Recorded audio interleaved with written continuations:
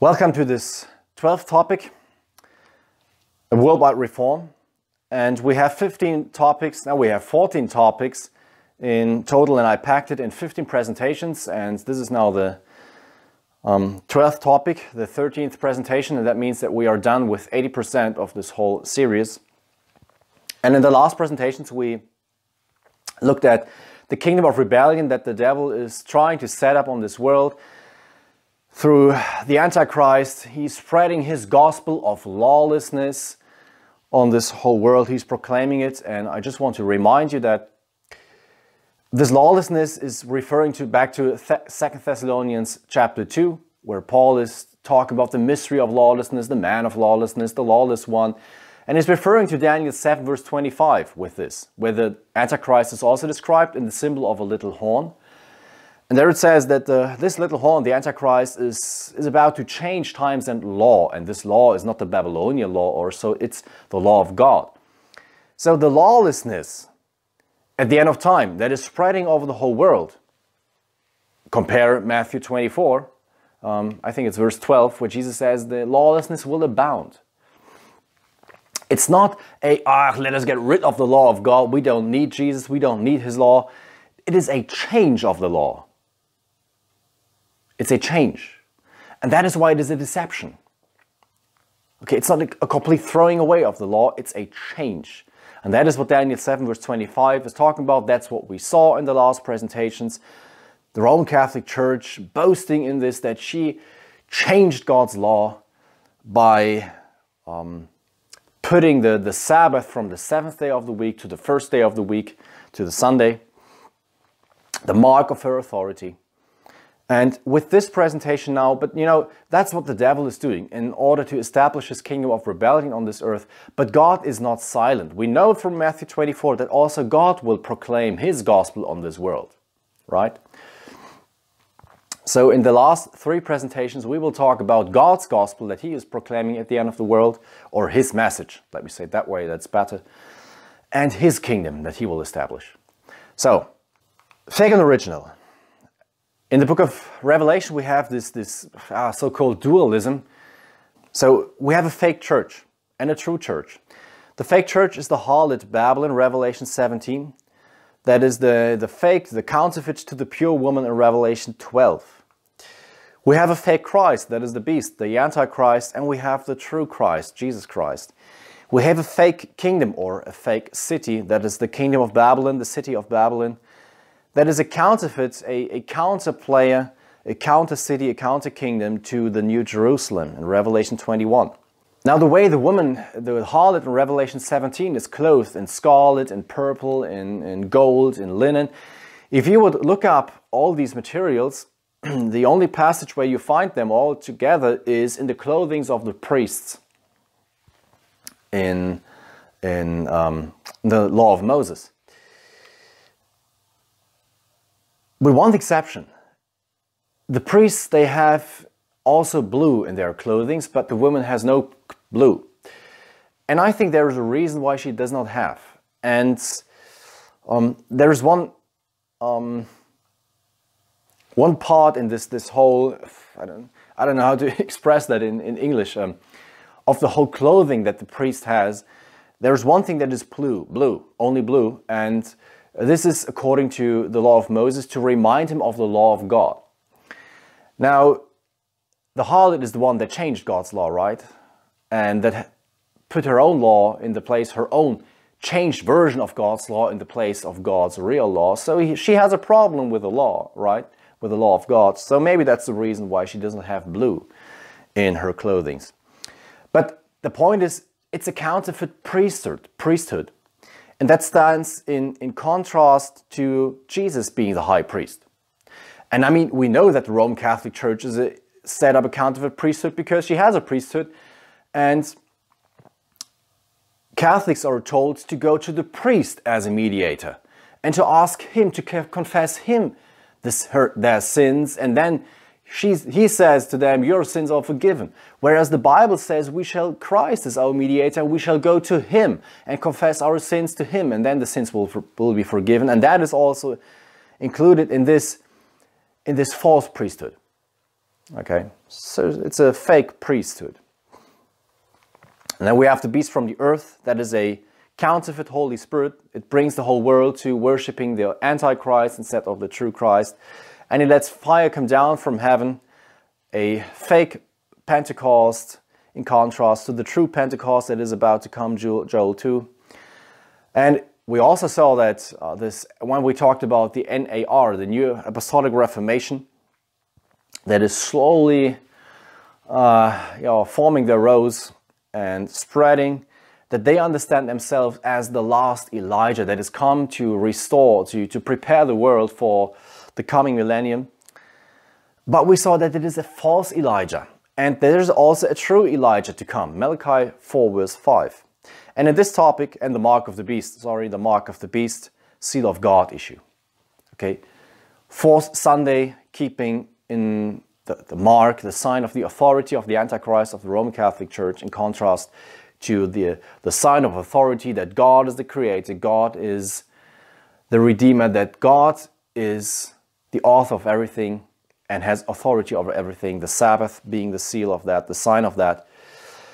Now in this topic we want to talk about the false Elijah and the mark of the beast, seal of God thing. So we want to talk about the true Elijah and the seal of God, the last Elijah. Now this is not talking about, and I want to say this right at the beginning, of Elijah as a person, because that is a misconception that the Jews themselves had. They asked John the Baptist, "Are you the Elijah?" Now we know from Jesus. Jesus said that John was the Elijah to come, right?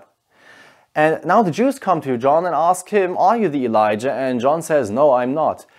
How can we explain that? Now, the point obviously is that the Jews thought that John was the Elijah coming down from heaven in person. And John said, "No, that's not what I am." Whereas Jesus is referring to John as someone that came in the spirit of Elijah, in the ministry of Elijah, in the mission of Elijah.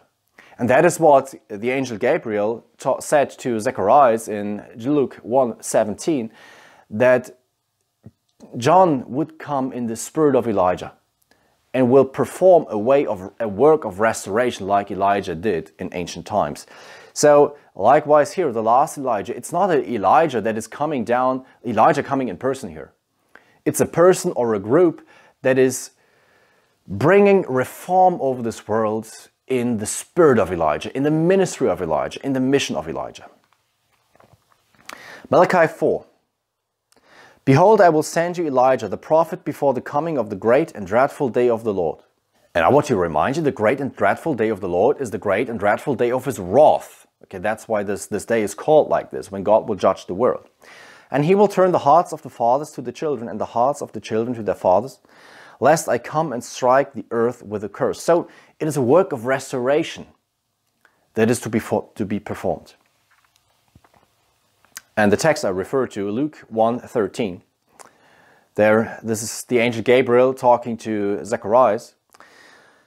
"Do not be afraid, Zacharias, for your prayer is heard, and your wife Elizabeth will bear you a son, and you shall call his name John. And you will have joy and gladness, and many will rejoice at his birth. For he will be great in the sight of the Lord, and shall drink neither wine nor strong drink. He will also be filled with the Holy Spirit, even from his mother's womb.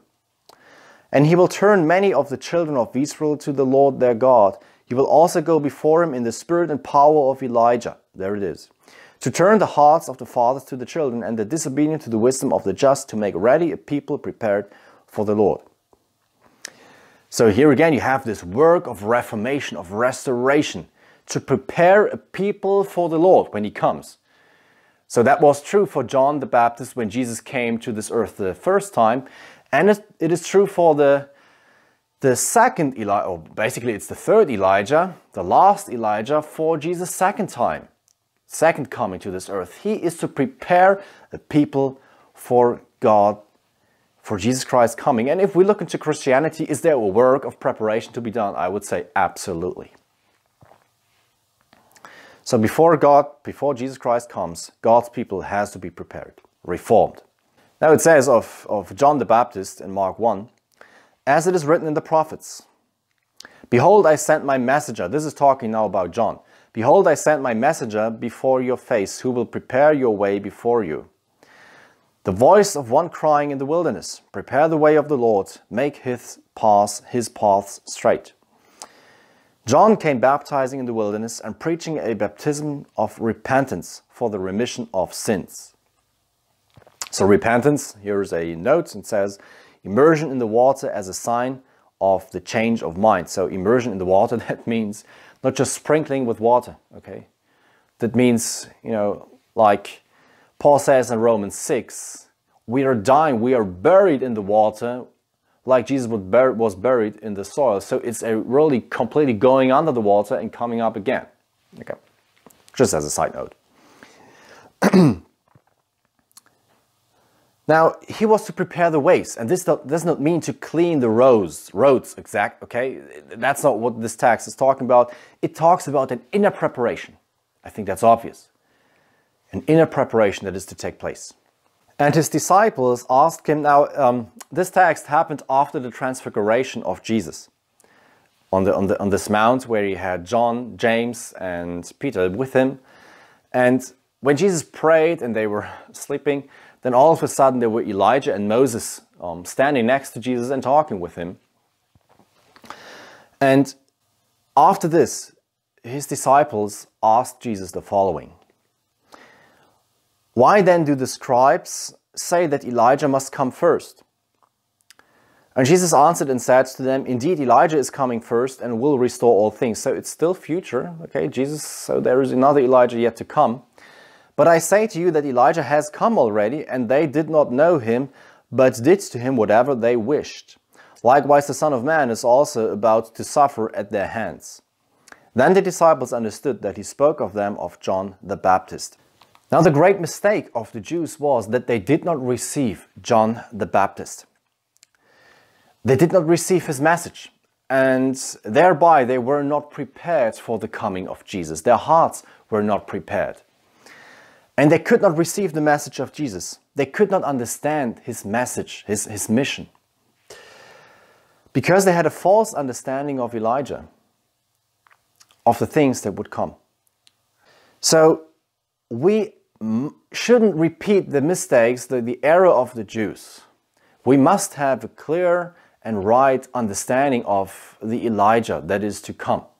Now there is a false Elijah to come as well, okay? That's what we have to have in mind. So we must be able to distinguish, lest we follow the false Elijah instead of the true Elijah. Or lest we miss the true Elijah, so we can reject both of them, that's also a bad thing. We must receive the true Elijah. So we need to have a correct understanding of the true Elijah. Now here's one more time this quote that we had when we were talking about this, the fire from heaven, the New Apostolic Reformation. Rick Joyner, according to their own prophets, now this is from an article, according to their own prophets, this army is destined to bring about a global revolution called the Elijah Revolution.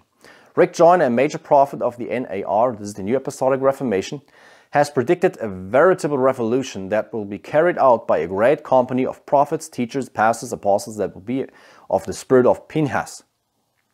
Now, Pinhas was a priest in the Old Testament who turned the wrath of God away from God's people by executing the death penalty upon the most obstinate fornicator in the camp. So, I mean, this is a quite interesting picture here. I don't want to go into this anymore, but there is this false Elijah that is preparing to run over this world. And we need to understand these things. Who is Elijah? What is his mission? What is his message? So that we do not repeat the history of the Jews. Because, and I'm repeating myself here, the Jews, they couldn't receive John because they had a false conception of this, of his ministry, of the Elijah. And they had a false understanding of the time they were living in. And because they didn't receive John, they didn't receive him that was to prepare them so that they could receive the Messiah, so they could not receive Jesus. And they finally chose Barabbas instead of Jesus. And this world will walk exactly the same path. Christianity will walk down exactly the same path. They, at the end, will choose the Antichrist so to say, Barabbas instead of Jesus. Because they are not prepared for the coming of the Lord. Now, the mission of Elijah. The mission of Elijah was to call for repentance. We see this in John the Baptist. His message was, repent, for the kingdom of heaven is at hand. The mission of Elijah is also a call for making a choice. You see this in 1 Kings 18 verse 21, where Elijah is there at Mount Carmel and he is calling the Jews to make a decision. He says, how long will you falter between two opinions? Is Baal Lord? Then follow him wholeheartedly. Is God Lord? Then follow him wholeheartedly. Don't try to mix things up, to have half Baal, half the Lord. Make a decision. The Lord or Baal.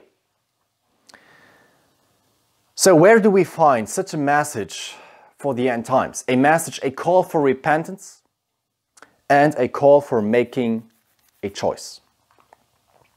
And I think we find this message, or this type of message, in the so-called 3 messages of the angels in Revelation 14.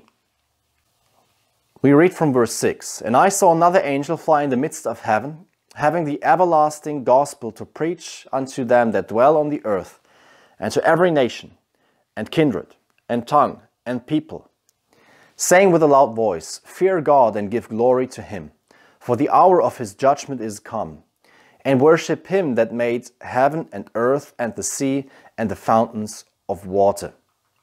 And there followed another angel, saying, Babylon is fallen, that great city, because she made all nations drink of the wine of the wrath of her fornication. And the third angel followed them, saying with a loud voice, if any man worship the beast and his image, and receive his mark in his forehead, or in his hand, the same shall drink of the wine of the wrath of God, which is poured out without mixture into the cup of his indignation. And he shall be tormented with fire and brimstone in the presence of the holy angels and in the presence of the Lamb. And the smoke of their torment ascendeth up for ever and ever, and they have no rest day or night, who worship the beast and his image, and whosoever receiveth the mark of his name. Here is the patience of the saints. Here are they that keep the commandments of God and the faith of Jesus. So here you clearly see this call for making a decision, for making a choice. And this is the Elijah message for the end time. The call for man to repentance and to prepare for the Lord's coming. So we're going to have a look now at these 3 messages of the angels. We know from Matthew 24 verse 14 that the gospel is to be preached on the whole world.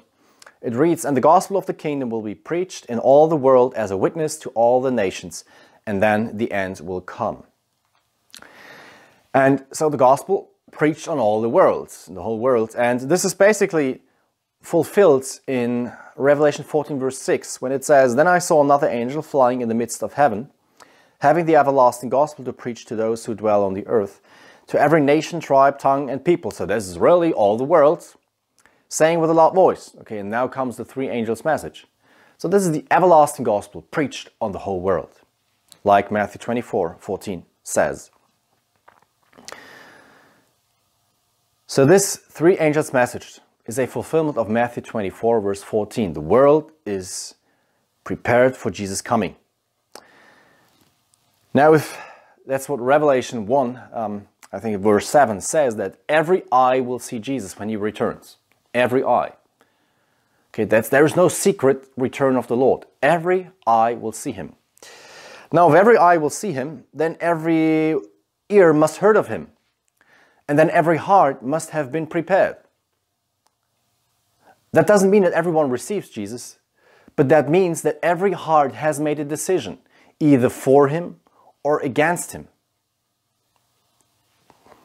Everyone has made its choice, okay? Not all are believers, okay? The majority will have made a choice that says no to Jesus and his message. Now, what is the context of this message? It's chapter 14, so we have Revelation 12 before it. And there it says in verse 17 that the dragon makes war with those that have the spirit of prophecy and that keep the commandments of God. Now, how is the devil making war with this group. And it is described in Revelation 13 and 17. It's through the Antichrist, okay, through sending his apostle, so to say, the Antichrist. In Revelation 13, the Antichrist and the dragon, we see these two together. We have the loyalty, the obedience of mankind to the beast. They worship the image and they receive the mark, that is this Sunday law. They will finally show loyalty to this law that will go out to keep Sunday. So that's the context. You have the Antichrist working, deceiving the whole world, drawing the whole world into his lawlessness, that is this mark of the beast, Sunday law issue. And there comes Revelation 14. That's important that we have that context. And I saw another angel fly in the midst of heaven, having the everlasting gospel to preach unto them that dwell on the earth, and to every nation and kindred and tongue and people, saying with a loud voice, Fear God and give glory to him, for the hour of his judgment is come, and worship him that made heaven and earth and the sea and the fountains of water. Give glory to God and worship him, not the Antichrist. That's the call. Worship the Creator. This is something that the devil cannot claim. The devil cannot give life. He cannot give life. Only God can give life. Okay, that is important. Now, what does it mean to fear God? And by the way, it says here, made the heavens and the earth and the sea. And these three you find in the Sabbath commandment. Here is added the fountains of waters. And if I didn't make a mistake here, that's the only place where you find this added, the fountains of waters. And for those of you that are interested in this whole thing, I would be interested in an answer. Why is there the fountains of water? There must be a reason for that, okay? And maybe you can figure it out. Okay, back to topic. What does it mean to fear God? Because that's the call. Fear God and give glory to him. But what does that mean? Behold, the fear of the Lord, that is wisdom, and to depart from evil, that is understanding. Okay, we could say fear God is to depart from evil. Okay, let us go on. Proverbs 1 verse 7. The fear of the Lord is the beginning of knowledge, but fools despise wisdom and instruction. So the fear of the Lord is also somehow, linked to wisdom and instruction. Fearing God means to recognize God's superiority and rule. An awareness that God sees me, and whatever I do, I will be held accountable for evil deeds. Leviticus 19:4 and so on. I think we'll read them now. Yes. You shall not curse the deaf, nor put a stumbling block before the blind, but shall fear your God. I am the Lord. So there you see that this awareness that God is seeing me, and nothing what I do is hidden from him. And I will be held accountable for my deeds, that I have this in my mind. Therefore you shall not oppress one another, but you shall fear your God. For I am the Lord your God. Take no usury or interest from him, but fear your God, that your brother may live with you. In mercy and truth, atonement is provided for iniquity, and by the fear of the Lord one departs from evil. So fearing God, again, is an awareness that God sees me, and whatever I do, I will be held accountable for my evil deeds. The second point is respect for God's will and observance of his commandments. And we read here, oh, that they had such a heart in them that they would fear me and always keep all my commandments, that it might be well with them and with their children forever. And Deuteronomy 6, this is directly after the Ten Commandments, that you may fear the Lord your God, to keep all his statutes and his commandments, which I commanded you, you and your son and your grandson, all the days of your life, and that your days may be prolonged. And one more text, the law of the Lord is perfect, converting the soul. Now this is a typical Hebrew parallelism, okay? The testimony of the Lord is sure, making wise the simple. The statutes of the Lord are right, rejoicing the heart. The commandment of the Lord is pure, enlightening the eyes. The fear of the Lord is clean, enduring forever. The judgments of the Lord are true and righteous altogether.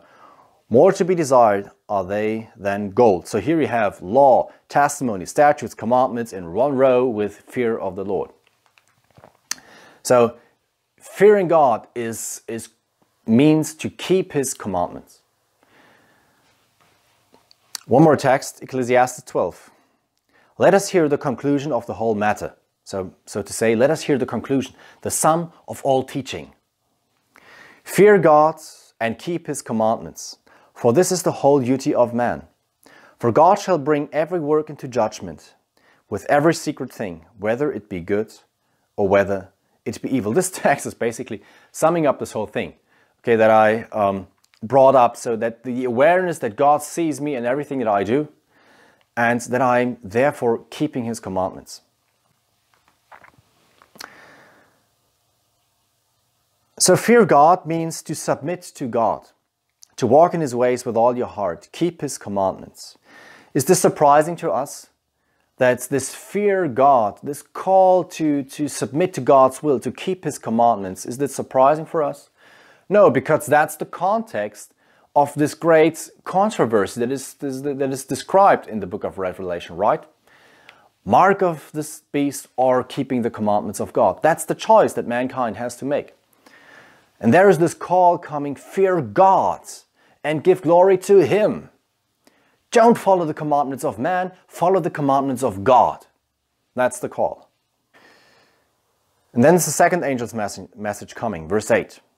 And there followed another angel, saying, Babylon is fallen, that great city, because she made all nations drink of the wine of the wrath of her fornication. Now, I don't want to go into the second angel's message here. It's actually a description of something that happened. It's not a call that is included in here, so I want to leave it out here. Instead, I want to go to the third angel's message. And the third angel followed them, saying with a loud voice, If any man worship the beast and his image, and receive his mark in his forehead or in his hand, the same shall drink of the wine of the wrath of God, which is poured out without mixture into the cup of his indignation.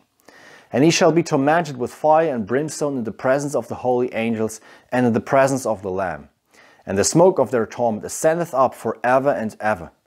And they have no rest, day nor night, who worship the beast and his image, and whosoever receiveth the mark of his name. Here is the patience of the saints. Here is the steadfastness of the saints. Here are those that stand fast despite all the deception, all the pressure that is going on. Okay, that would be the proper translation instead of patience. Here are they that keep the commandments of God and the faith of Jesus. Now, this is the most terrible message in the whole Bible that has ever been proclaimed to mankind. So this thing about having the mark of the beast or keeping God's commandments is not a light thing for God, but it's a very grave thing for Him, with devastating consequences. Devastating consequences. And therefore a warning is needed. The call for mankind to make a wise choice. Whom do you like to follow? Whose authority you like to bow to? To the authority of the beast? Then choose the mark of the beast. If not, follow God, keep His commandments. This is this call like Elijah made at the Mount Carmel. Make a choice. Make a choice. So, and this brings me to the next section of this presentation, and that is the seal of God. And we start with Revelation 7. After these things I saw 4 angels standing at the 4 corners of the earth, holding the 4 winds of the earth, and the wind should not blow, that the wind should not blow on the earth, on the sea, or on any tree. Then I saw another angel ascending from the east, having the seal of the living God. And he cried with a loud voice to the 4 angels to whom it was granted to harm the earth and the sea. So this is talking about this last great storm that is to come over the world. Now, winds are a symbol in Bible prophecy. I will not prove it to you right now, but are a symbol for war and destruction. And here are the 4 angels that are holding back the 4 winds that are to blow on the earth, that are bringing a time of destruction on this earth that has never been witnessed before, which is the great time of tribulation. We will see this in a moment. But they are advised to not let these 4 winds go until the faithful ones receive the seal on their forehead, and that is the seal of God. Verse 3. Do not harm the earth, the sea, or the trees till we have sealed the servants of our God on their foreheads.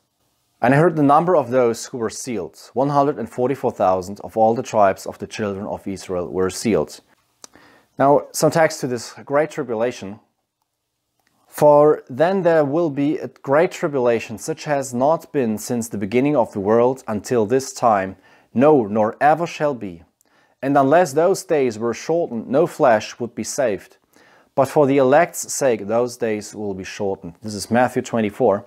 And also in Daniel 12, we read, At that time Michael shall stand up, the great prince who stands watch over the sons of your people. And there shall be a time of trouble, such as never was since there was a nation, even to that time. And at that time your people shall be delivered, everyone who is found written in the book, in brackets, of life. The great time of the great tribulation. God's Spirit holds the forces of evil in check. But after the faithful believers that keep the commandments of God receive the seal of God, and after the unfaithful believers and the unbelievers receive the mark of the beast, that means till all men have made a choice, then God's Spirit withdraws from the earth. And then the devil, that is a murderer from the beginning, can work unhindered. I mean, Jesus says the devil is a murderer from the beginning, and the reason why we do not see way more people dying and being killed and way more catastrophes and all these things going on is because God's Spirit and the angels are holding the forces of evil back. But this holding back will be taken away, so to say, when everyone has made his choice. And then the 7 last plagues will also fall. This is the so-called end of grace. The time of probation will close. Okay. Then the great tribulation will come, when everyone has made his choice. And the believers will receive the seal of God first. Now the seal of God has its type in Ezekiel 9.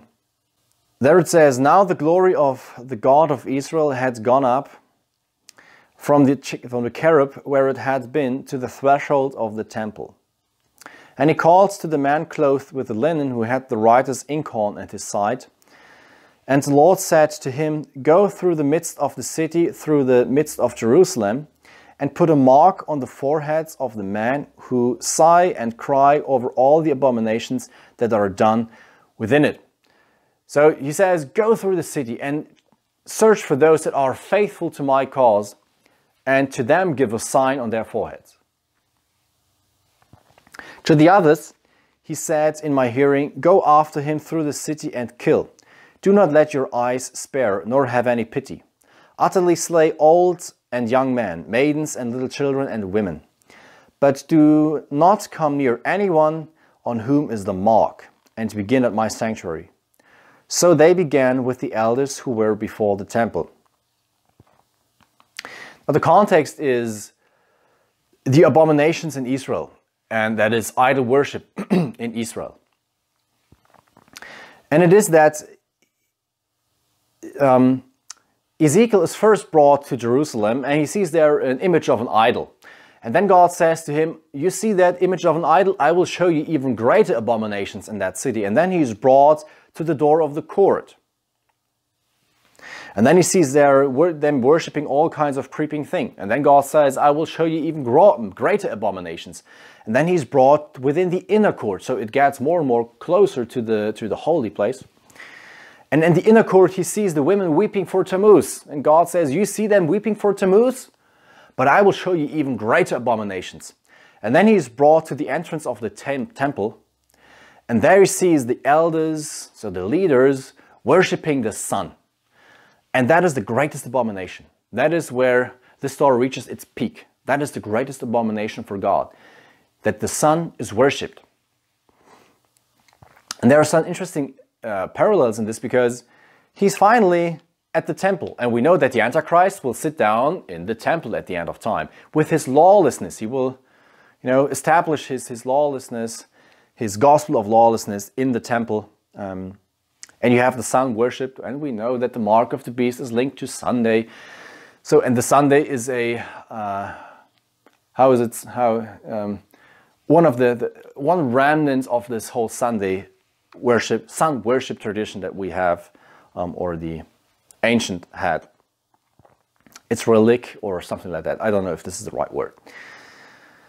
Now, of course, here the mark is not literal. Okay, it's not about a literal sign that the angel went through before the destruction of Jerusalem through the Babylonians. He went through and made a cross or something like this on everyone's forehead that was faithful. It is a symbol, okay? A symbol that stands for the attitude that those people had. Now that is faithfulness to God's cause, to God's commandments. And likewise, it is in Revelation. It is a symbol that is showing the attitude that his people, the faithful ones, they are taking in regard to God's commandments. So we go back to Revelation 7, where it talked about the seal of God. Now we will not read it again. I want to go to verse 4, where it says, "And I heard the number of those who were sealed. 144,000 of all the tribes of the children of Israel were sealed." Now this is a symbolic number, because there's over and over again this question, is it a literal number, is it a symbolic number? And of course it's a symbolic number. Because if you look at the listing of the tribes, now it says of all the tribes of Israel, and then the 12 tribes are listed. But if you look at the 12 tribes that are listed, this doesn't make any sense.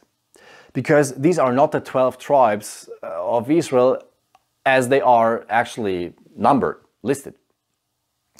Because the tribe of Dan is missing, and instead there's Joseph counted double, because Joseph is listed and also Manasseh, his son, is listed. And actually you have either the listing without Levi, then there's also no Joseph in it, but then there is the two sons of Joseph in it, so that it's 12 again.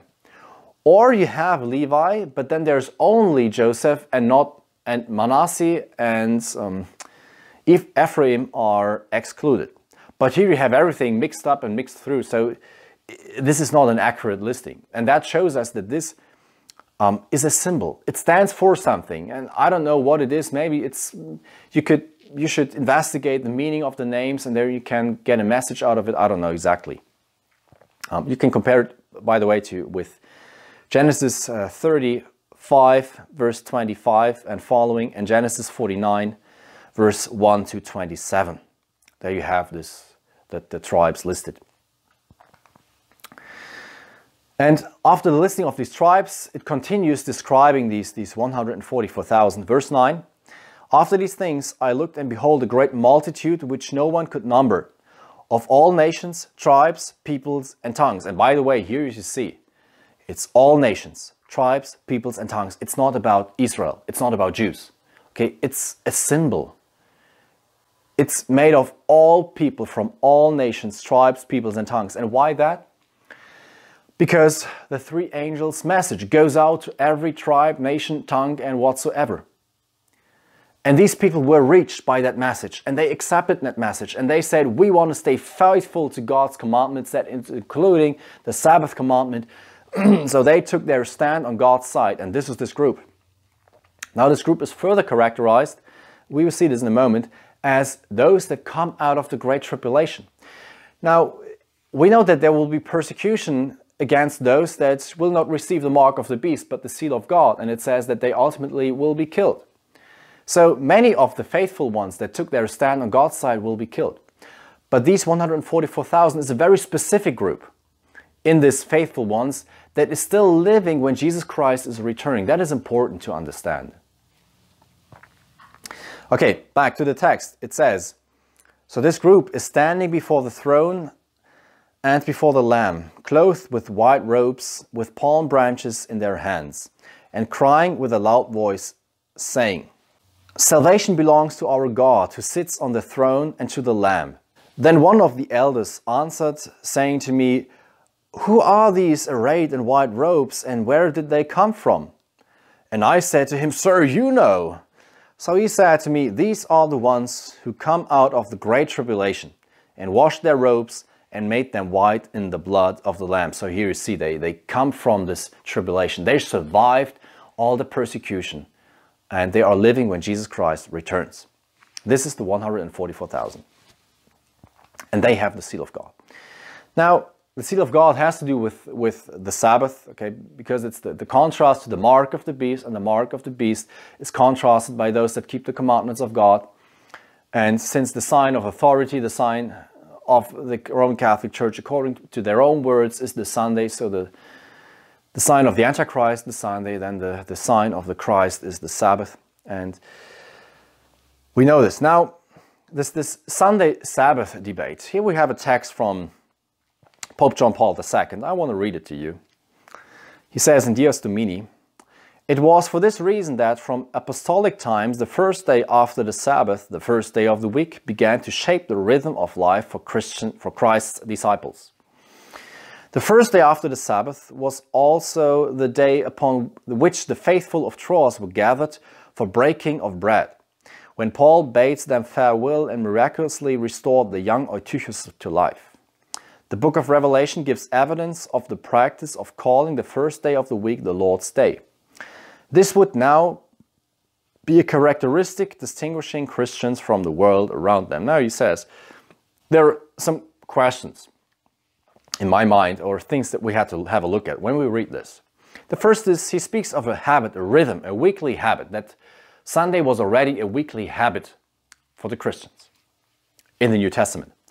He says the Lord's Day is describing Sunday. John means Sunday with this. And we will see if that is really the case. And he says it's a distinguishing sign. It distinguished the Christian from all the world around that. And we already saw that this is not the case. In fact, yeah, it was, Sunday was chosen, in fact, to distinguish, but it was chosen to distinguish the Christians from the Jews. And to, make them a little bit, bring them a bit more closer to the heathens that were also embracing Sunday. So, yeah, I don't have to go into this, but you probably have it in your mind still.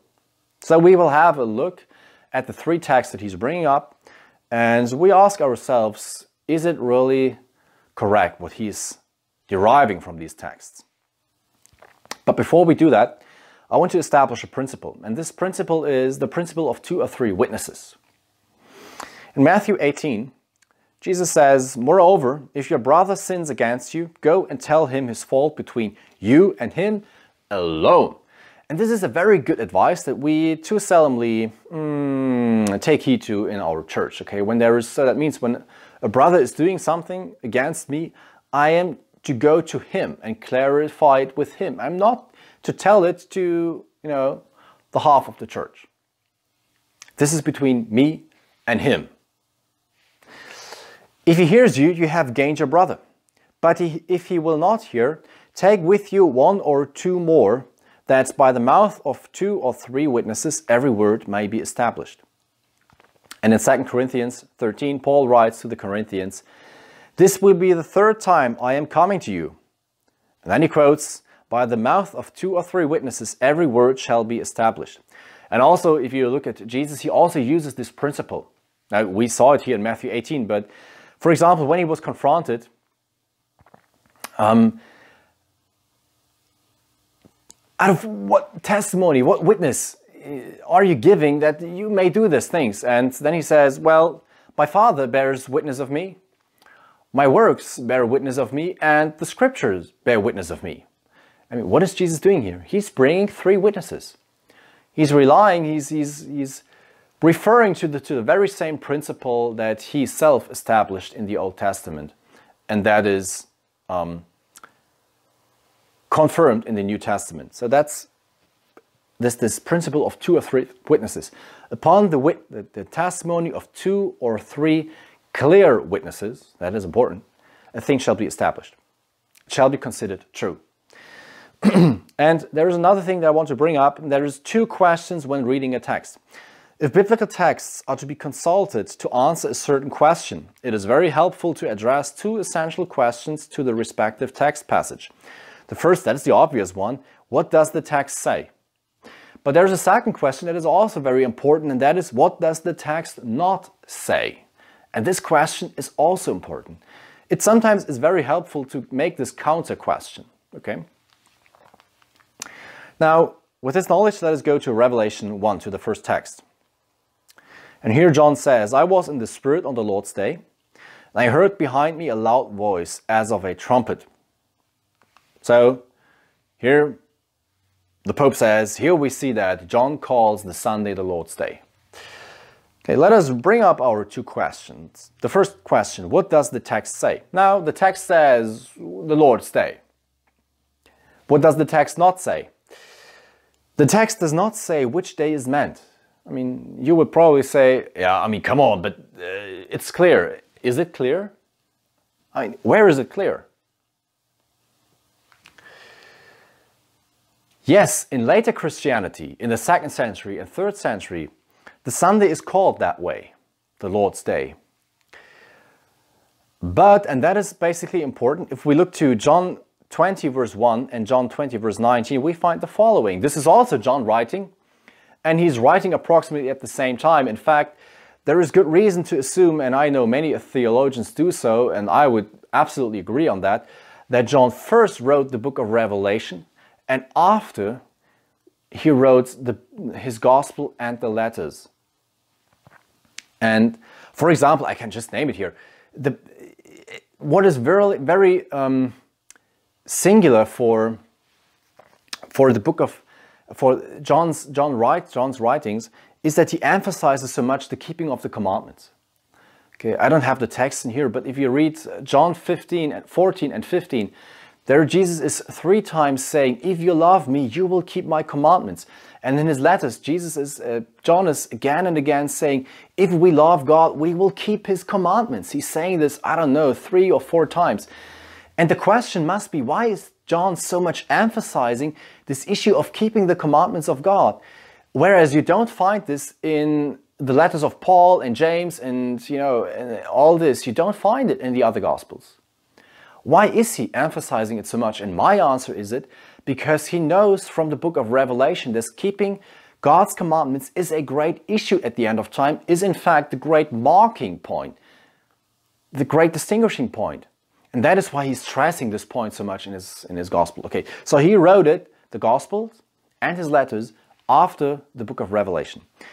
And now it's interesting that he says in John 20, verse 1, now the first day of the week, when Mary Magdalene went to the tomb early while it was still dark, and in 19, then the same day at evening being the first day of the week.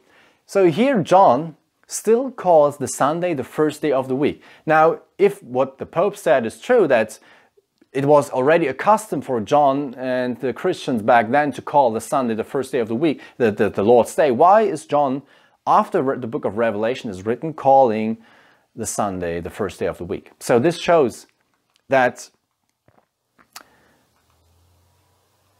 the Sunday, it was not accustomed to call the Sunday the Lord's Day. And this leaves the question unanswered, what is John talking about here, the Lord's Day? What day is it? And in fact, if we say if we say sola scriptura is the principle we cling to, then we have to interpret that text in the light of the Bible. And this would bring us to texts like Isaiah 58. Now, what is the Lord's Day? What is the day that belongs to the Lord? If you turn away your foot from the Sabbath, from doing your pleasure on my holy day, what is the day of the Lord? It's the Sabbath. And call the Sabbath a delight, the holy day of the Lord, honorable, and shall honor him, not doing your own ways, nor finding your own pleasure, nor speaking your own words. Then you shall delight yourself in the Lord, and I will cause you to ride on the high hills of the earth, and feed you with the heritage of Jacob your father. The mouth of the Lord has spoken. And you could also bring in this Mark 2, where Jesus said, the Son of Man is Lord of the Sabbath. And there Jesus says, I am the Lord of the Sabbath. The Sabbath belongs to me. It's my day, and I know how this day shall be, celebrated. Okay, so if we say sola scriptura, the Lord's Day would be the Sabbath rather than the Sunday. Okay, we go to the next text, 1 Corinthians 16, verses 1 to 2. Now concerning the collection of this for the saints, as I have given order to the churches of Galatia, even so do ye. Upon the first day of the week, let every one of you lay by him in store, as God hath prospered him, that there be no gatherings when I come. So from this text, Paul, the Pope says, here we see that there was a rhythm in the Christian churches. So there was a collection here going on. So we obviously are dealing here with church service. And that means, okay, here you see the Christians, they had a church gathering at Sunday and they were collecting money. Is that what this text says? Now, what does this text not say? This text is not speaking of a collection during a church service. Instead, this text is speaking that everyone should lay in store by him. That means at his home. It's not about the church service. It's about laying in store at your home, by yourself. So putting money aside on Sunday. So here Sunday isn't in the picture. That's true. We're dealing here with Sunday. But it's about putting money aside in my home on Sunday. That's what this text is talking about. It's not about the church gathering. Okay, here we are, and this is a classical example for, reading our situation into the text. Now we have church service on Sunday and we are collecting money on Sunday, so they probably did it too, but they did not. Now they collected money on Sunday, but without the church service, okay? So what does this text actually say? The text says that right at the beginning of the week, every Christian should put money aside and store it at his home. Weekly wages were paid on Friday evening, and on the Sabbath, according to the Jewish example, no monetary matters should be done. Therefore, Sunday was the first possible opportunity to lay aside an amount of money appropriate to the circumstances. Finally, when Paul would come, the individual collections should be combined to form a total church collection. So, if this text is saying something in regard to this Sunday Sabbath issue, it would be a text in favor of Sabbath, because that's the day where they wouldn't have anything to do with money issues. They received their salary on Friday evening, and they were not to, think on Sabbath and calculate how much of it can I lay aside, how much of it do I need, and so these things they should avoid doing. So they should do such on the first day possible, and that has been the Sunday. So it rather is a text for Sabbath rest than for Sunday. And basically there's also a lesson for the tithe in it, because the principle is at the beginning, when you receive your money, you lay aside how much of it you want to give to God, not of the rest that you have available. Okay, and that means if we get our salary monthly, and I don't know, at the beginning of the month, in the middle, at the end, we directly, when we receive the money, we put away the tithe. Okay, so we don't touch this money. It belongs to the Lord. Okay, we go to the next text, Acts 20. Now this is probably the most popular text for proving Sunday worship in the New Testament. And we read it. Now on the first day of the week, when the disciples came together to break bread. Now I want to say here already, breaking bread is a very difficult it's difficult to determine what it means in the New Testament, because you find this expression very often with Jesus. But Jesus, he was breaking the bread for the 4,000, for the 5,000, and so on and so forth. They did not celebrate the Lord's Supper here. Okay, this is breaking bread means you break the bread, and this can be for a meal, but this can also be for the Lord's Supper. And likewise, it's not clear what it means here. We unfortunately don't know. That's simply how it is. So disciples came together to break bread. Paul, ready to depart the next day, spoke to them and continued his message until midnight. There were many lamps in the upper room where they were gathered together, and in the window sat a certain young man named Eutychus, who was sinking into a deep sleep. He was overcome by sleep, and as Paul continued speaking, he fell down from the third story and was taken up dead. But Paul went down, fell on him, and embraced him, said, "Do not trouble yourselves, for his life is in him." Now when he had come up, had broken bread and eaten, and talked a long while, even till daybreak, he departed. And they brought the young man in alive, and they were not little comforted. The first question would be, when is this meeting taking place? Or when is this taking place? What is taking place here? That Paul speaks till midnight and then this young man is falling down and so on and so forth. It says the first day of the week. Now, this could be Sunday evening, because we are in evening obviously here, or it could be Saturday evening. And it depends on the time reckoning. I don't have the time to prove it to you.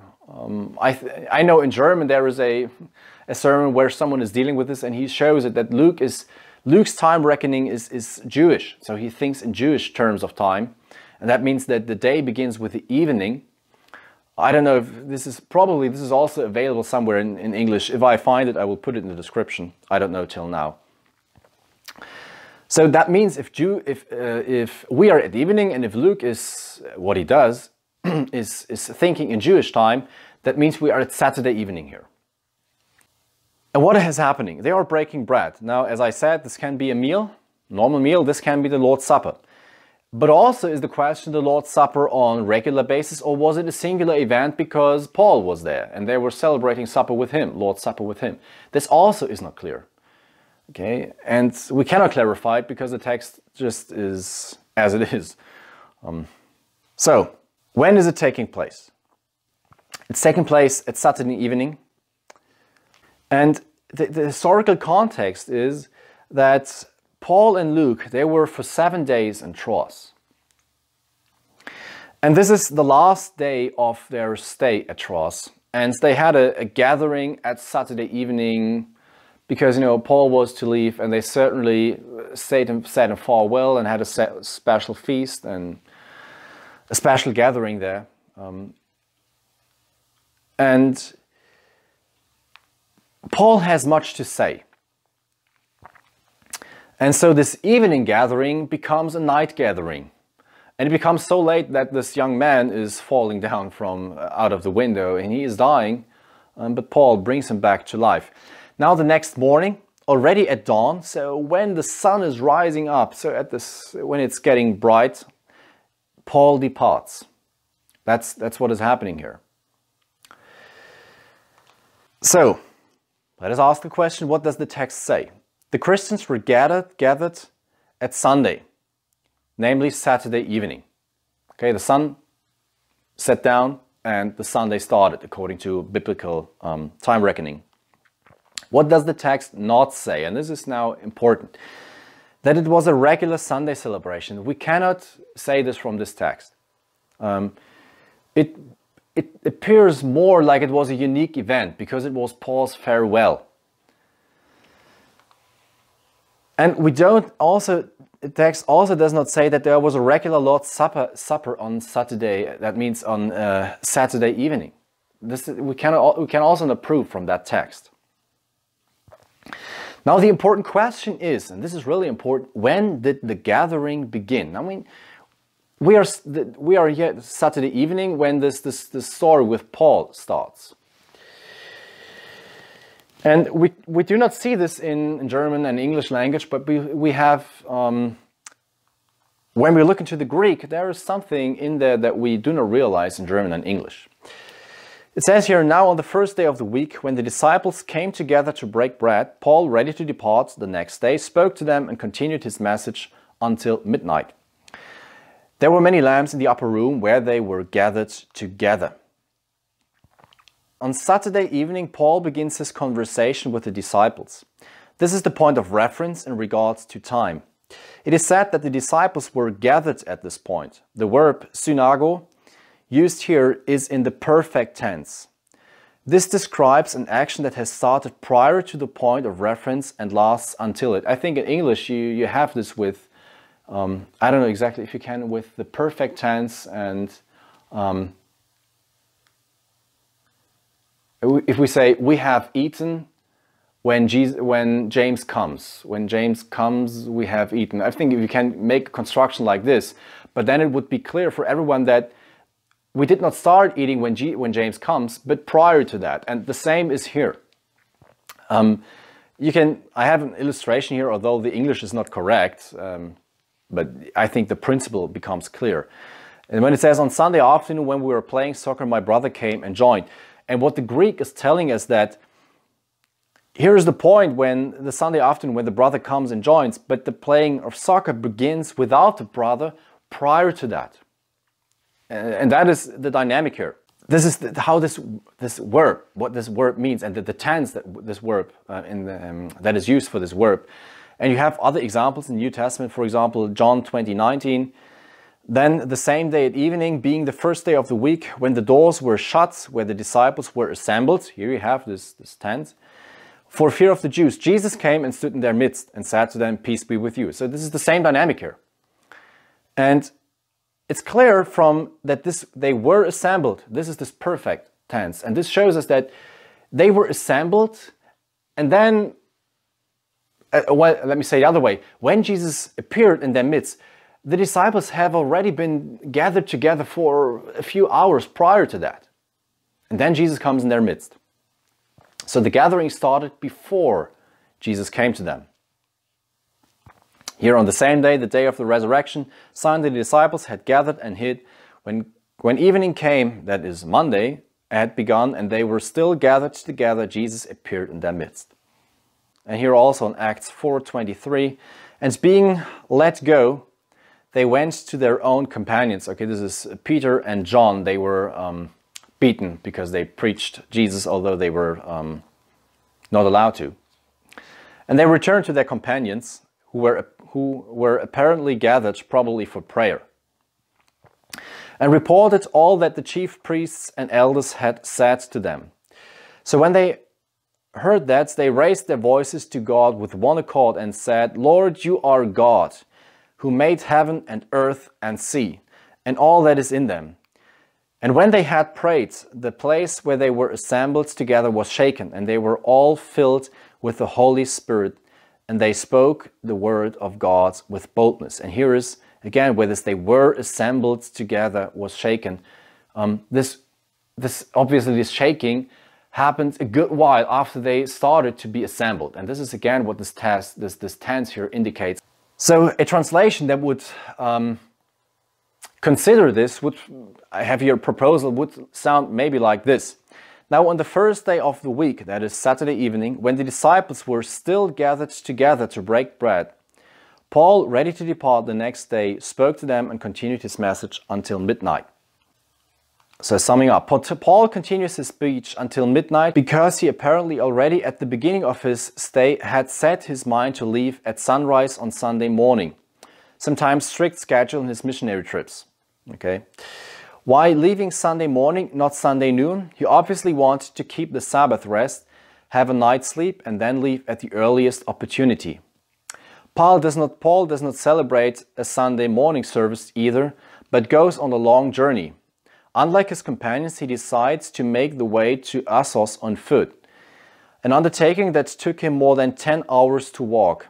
Thus, it can be seen that Sunday was not a day of rest for Paul and his companions, but an ordinary working day. So what does the text say? The gathering of the disciples had already started sometime before the conversation with Paul. That is before Saturday evening. And that means sometimes on Saturday, Sabbath. The text does not speak of a Sunday service. Instead, it appears that the church spent the Sabbath together. As the church's Sabbath program eventually ended in the evening, Paul takes the floor to offer a few last words of encouragement and admonition, and to be available to answer questions. Paul's travel venture reveals Sunday as a working day.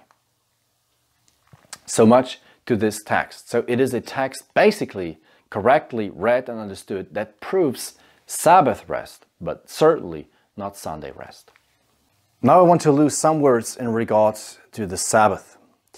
In Exodus 20, verses 8 to 11, in the Ten Commandments it says, "Remember the Sabbath day to keep it holy. 6 days you shall labor and do all your work. But the seventh day is the Sabbath of the Lord your God. In it you shall do no work. You nor your son, nor your daughter, nor your male servant, nor your female servant, nor your cattle, nor your stranger who is within your gates. For in 6 days the Lord made the heavens and the earth, the sea, and all that is in them, and rested the seventh day. Therefore the Lord blessed the Sabbath day and hallowed it." So here we have the direct reference to the end of the creation story. The God created in 6 days God created the heavens and the earth, and he rested on the seventh day. So it reads in Genesis 2, "Thus the heavens and the earth and all the host of them were finished.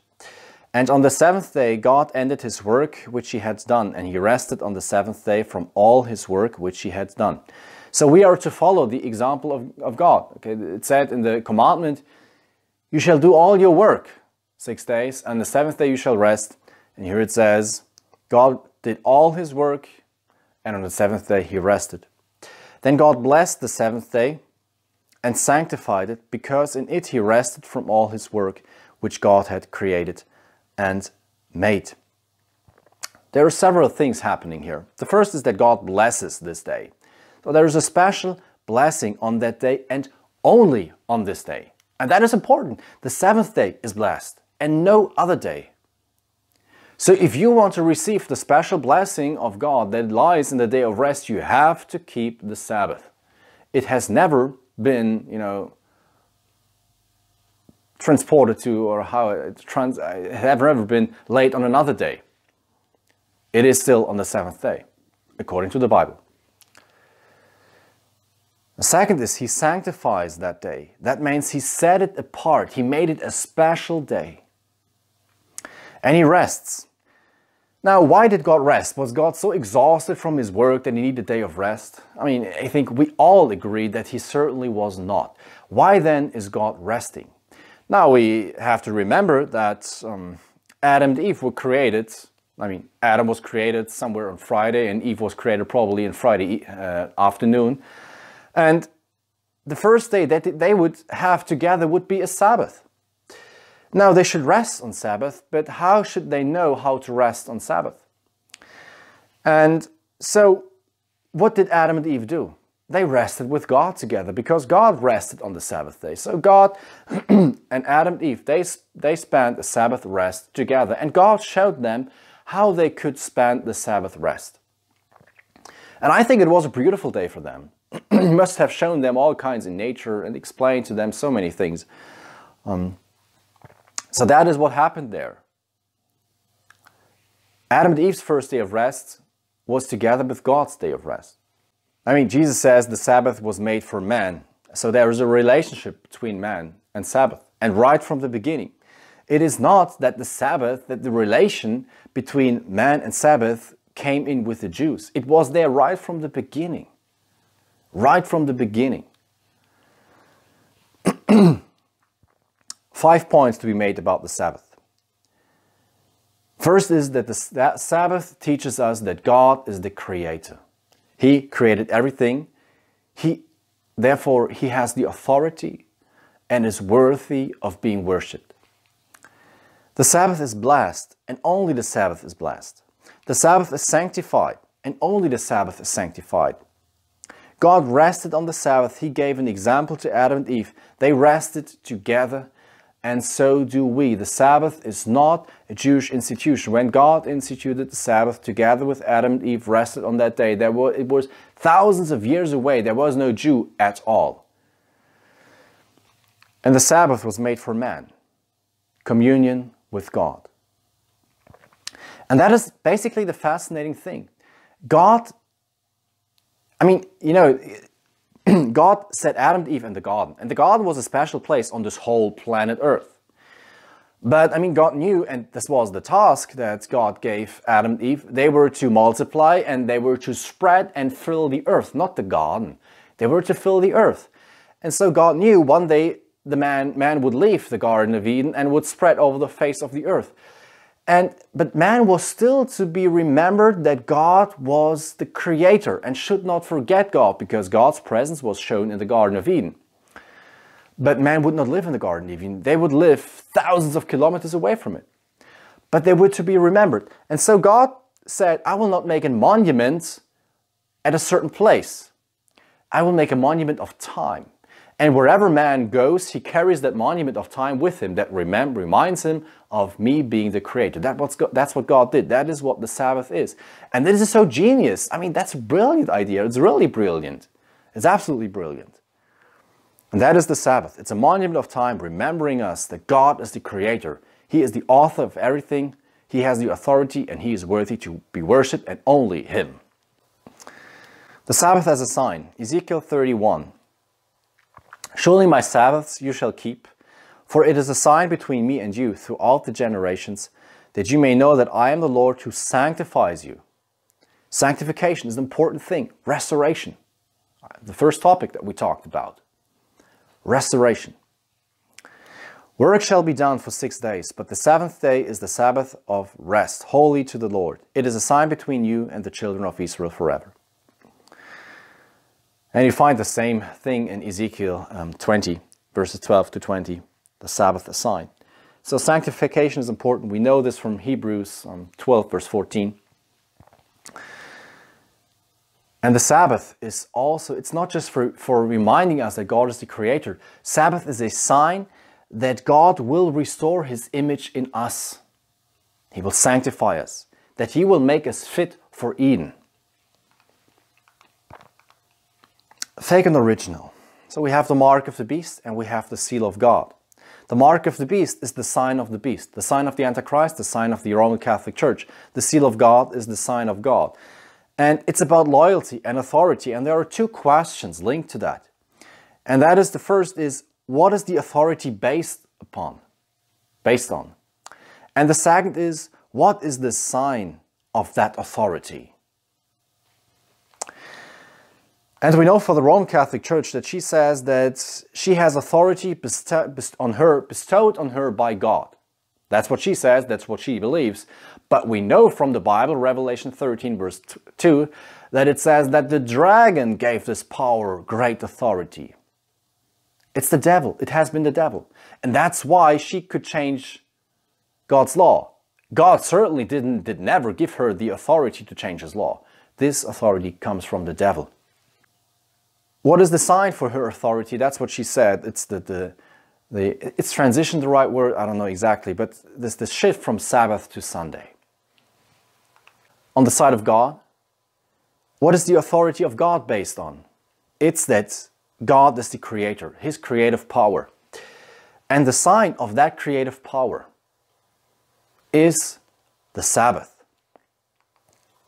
There is nothing in the Bible that reminds us so much and that is linked so closely to God being the creator as the Sabbath. That's simply how it is. And I mean, this is not surprising. So this link between Sabbath and the seal of God is not surprising for us, because mark of the beast is linked to keeping the commandments of God, is to mark and keeping the commandments of God are opposites. You probably remember that we had this slide. They are opposites, and therefore the seal of God must have something to do with keeping the commandments. And it is the Sabbath. It's the sign of God's authority. And the sign of the Antichrist is the sign of his authority, and that's the transition from Sabbath to Sunday. When everyone has made his choice in the conflict between the worldwide statutory Sunday celebration and the God-ordained Sabbath celebration, then those who choose to walk the easy path and follow tradition will receive the mark of the beast. But those who, in spite of all danger, follow the scriptures and keep the Sabbath will receive the seal of God. That's how it is. When the time will come when this image of the beast is to be set up, and everyone on this earth is brought to the choice which of the two commands to follow. The commands of man, of tradition, keeping the Sunday, or the commands of God. And those who make the choice for the commands of man, of tradition, they will receive the mark of the beast. Those that make the choice for keeping the commandments of God, they will receive the seal of God. And may God give us the strength and the will to not walk the easy path. Because this easy path will lead into death. That's how Jesus says, okay, that's the narrow path and the broad path. The next topic is, and this is the last section of this presentation, because this last group that receives the seal of God is not only characterized by keeping the commandments of God, including the Sabbath, but they also have the faith of Jesus, and that is important. I want to spend some thoughts on the faith of Jesus. 3 characteristics that set this group apart from the rest of Christianity and the man of the world. They keep the commandments of God, and this is mentioned twice, so this is important for the Bible. They have the testimony of Jesus, that is the spirit of prophecy, and they keep the faith of Jesus. Now, what is the faith of Jesus? The faith of Jesus is firmly based on God's word. When the devil tempted him in the desert, Jesus again and again said, "It is written." He was standing on God's word and was not moved from that foundation. The faith of Jesus is a faith that can endure hunger, and that is important because we will be persecuted and we will not always have a full table available, okay? Bread and water, that's what we're going to have, but not a whole meal. The faith of Jesus won't choose the easier way. The faith of Jesus knows no compromises. Absolutely important. It's the law for the truth. The faith of Jesus looks at Jesus. Okay, Hebrews 12. This is linked with the next. The faith of Jesus looks at the reward. That's what Hebrews 12, 1-3 tells us. Where had Jesus the strength from to go through all this? Where came his strength from? And Hebrews 12 is telling us, therefore we also, this is after this chapter about the heroes of faith. Therefore we also, since we are surrounded by so great a cloud of witnesses, these are the heroes of faith, let us lay aside every weight and the sin which so easily ensnares us, and let us run with endurance the race that is set before us, looking unto Jesus, the author and finisher of our faith. Jesus began the faith in you, and he will finish it if you cling to him. Who for the joy that was set before him endured the cross, despising the shame, and has sat down at the right hand of the throne of God. What gave Jesus the strength to go through this experience of the cross in Garden of Gethsemane? It was the joy that was set before him, that Jesus knew why he was doing that Jesus knew why he was going through all this, that he would redeem a multitude and would one day spend eternity with that multitude in heaven. That gave him the strength to go through all that. And that is what I mean. The faith of Jesus looks at the reward. Let us also look at the reward. That we know why we are doing this and always are aware of the fact that what is waiting there for us is worth every effort. And we will have a topic where we will have a short look on this. Heaven is worth it. Every strength, every effort. The faith of Jesus is a conviction. Please, it is more than a good feeling. We are living in a time that is so emotional. Young people, they believe they are Christians because they have a good feeling on a charismatic concert and so on. They feel the Holy Spirit because if they are driven by the beat and by the music, they think that's the Holy Spirit. I mean, the Holy Spirit can give you good emotions. If you are in earnest prayer, all of a sudden joy flow right through you. That is undescribable, yes. But the faith of Jesus is more. It is a conviction. Because, feelings, they come and they pass. They are there and they are gone. It's like the waves, up and down. But a conviction is there. It is a conviction. You know in whom you trust, in whom you believe. And the faith of Jesus can be alone. And this is for me an important one. can be alone because Jesus, Jesus was left. He was abandoned by all, and he finally felt abandoned by his Father. That's why he cried out, my Father, why hast thou forsaken me?" And what about us? Now, Jesus is our mediator. He's the high priest. Hebrews 8 was 1. He's our advocate. Now, in Revelation, it tells us that at the end of time, and Paul says he's the mediator in the heavenly temple. That's where he is mediator for us. But in Revelation, we are told that the temple will be filled with smoke and that no one will be able to enter. I think that's Revelation, 15, I think. That means that this is a picture taken from when in Moses' time, for example, the tabernacle was filled and Moses, the mediator, was not able to go inside. And that means that at the end time, there is a time when the temple is filled with smoke, when we will have no mediator anymore. Jesus will not be our mediator anymore. But this is the time when we will be sealed. So when our decision is made fixed, we are standing on Christ's side. And that means that we will have a time where we feel abandoned from Jesus. We are abandoned by every man, that's obvious, but we also feel abandoned by Jesus, by God. And this brings us to something interesting that is characterizing this group that goes through the time of tribulation, the 144,000. They sing the song of the Lamb. And we read it in Revelation 15. "And I saw something like a sea of glass mingled with fire, and those who have the victory over the beast, over his image and over his mark, and over the number of his name, standing on the sea of glass, having harps of God. They sing the song of Moses, the servant of God, and the song of the Lamb, saying, Great and marvelous are your works, Lord God Almighty. Just and true are your ways, O King of the saints. Who shall not fear you, O Lord, and glorify your name? For you alone are holy.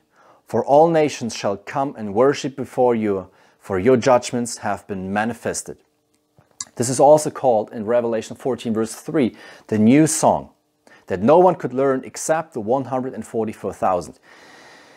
Now, why can this group only sing the song of Moses and the song of the Lamb? And the answer is because they alone go through this very same experience that Moses went through and the Lamb, Jesus, went through. What is the experience of Moses, the song of Moses about? It's about liberation. Okay, when God divided the sea and saved them from the enemies. What is the song of the Lamb? It's the song about tribulation.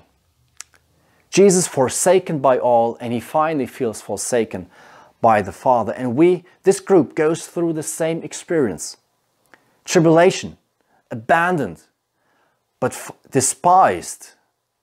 But finally they are liberated. They are freed when Jesus returns. They go through the very same experience. Mark 8:35, "For whosoever desires to save his life will lose it, but whoever loses his life for my sake and the gospel's will save it." So the faith of Jesus, that's why I said, again, let us summarize, is a conviction. It's more than a feeling. It's a knowledge. I know in whom I believe and what I believe. It's firmly based on God's word. It can endure hunger and it won't choose the easier way. It knows no compromises. It looks at Jesus. It looks at the reward. Heaven is worth every effort. And the faith of Jesus can be alone because we will be alone. And if we are not used to be alone, if we are not used to stand alone against the multitude, against the majority, to take our stand, although all are laughing at us, are mocking us, we will have a hard time. God is willing to create this faith in us because this group has it. So this is a promise. God can create this faith in us. Let us pray for it and let us allow the Holy Spirit to create this faith in us because we need it and He will give it. That's my prayer. That's it for today. So let us make a choice to stand on God's side, keeping God's commandments. That is having also the Sabbath as a day of rest, having the faith of Jesus and the Spirit of prophecy in our midst. God bless you.